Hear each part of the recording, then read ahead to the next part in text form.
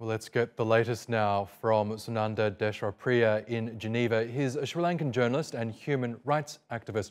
Welcome to the program, Sunanda. Can I start by asking about your reaction to this appointment of Wickremesinghe? We know that the government was hoping that his reappointment to the post of Prime Minister would help bring stability to the crisis-hit nation. Do you think it will do just that?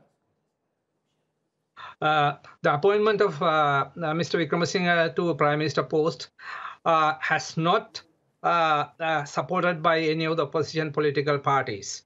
That's one of the real problems. He will be the Prime Minister of the ruling party which has lost complete legitimacy in this situation. Opposition parties came up with other proposals that President Rajapaksa, Gotabaya Rajapaksa should resign. That's a call coming from the young youth-led protest, and which has been widespread and got supported from all over the country. So in that sense, very difficult to see that whether Mr. Wickremesinghe can bring any legitimacy to the government. Still, the youth-led protest have the moral high ground, because as we all know that Sri Lanka is in dire economic situation, no gas, no electricity, no fuel, no milk for people, young people. It's a very, very difficult situation. Whether Wickremesinghe will be able to turn the things around and get some support from international community, we have to see that. Already American ambassador has congratulated him, but situation not easy for him, because to get Sri Lanka back into feet economically will take more time, years, at least say 5 years. And political reform will be very difficult, because political reform that people are asking will definitely affect Rajapaksa family. That's the main issue. How he is going to navigate through the Rajapaksa family and the protesters we have to see that how this situation will unfold in the coming days.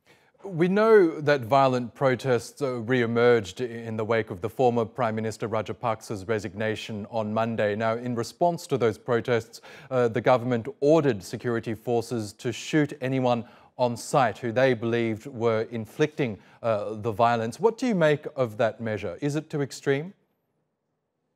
To the credit of the, I would say, military, whatever they have been on the streets, there has been no shootings yet. Army commander yesterday reassured that peaceful protesters which are camped in occupying this goalpost green in Colombo will be allowed to protest there. And he said, and they will be allowed to get their food and everything as far as they remain peaceful. So the protest has been completely peaceful over 30 days. So in that sense, although you see lots of military vehicles on Colombo, nothing that has happened. But tomorrow a curfew comes to an end, emergency has to be, if Mr. Wickremesinghe, the Prime Minister, wants to bring normalcy to the country, he has to immediately get the emergency out, revoke the emergency. And with emergency and military on the road, you cannot do anything. People will not accept him as to any level as a Prime Minister. In that sense, I think although it was a threat to the people, it has not deterred. The protests are going on everywhere in the country still, because political reform, the main slogan, as I said, Gotabaya Rajapaksa should resign, that will go on.